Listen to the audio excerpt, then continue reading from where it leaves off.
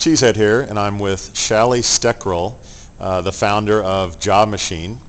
Shally, you're a sourcer, and it's obviously a hot topic amongst recruiters. But what is sourcing by your definition? And for somebody looking to get into it or get started, what would be your recommendation of what they should do? Okay, good question. A lot of people think of sourcing as downloading resumes, and that's really not what it's about. In my opinion, sourcing is about finding suspects and prospects that might potentially be a fit for opportunities at your company. So it's got more to do with identifying talent, and I don't want to call it active or passive because there's different interpretations of those, but really going out there and proactively going after the people, finding out where they are to see what they're doing and inviting them to consider your company and your opportunities. So how does somebody get started in that?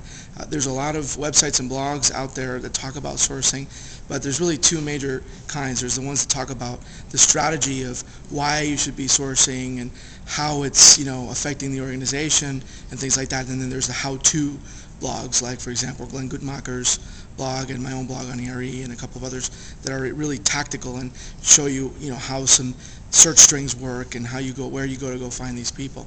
So I think the best place to start is just to get familiarized with what sourcing is on some of the blogs and communities like ERE, for example, and just read about it a little bit, and then get yourself a book or two about it. There's not that many books on sourcing, but I have a book. Peter Weddle has some publications as well, and there's a couple places you can get, there's some books also on ERE. Read a little bit about it, and then the next step after that would be to get some training, either webinars or go to conferences and attend the workshops on sourcing topics. But really, at the end of the day, it's about finding out where your candidates are that are not applying through the job boards. Thanks, Shally. Thank you.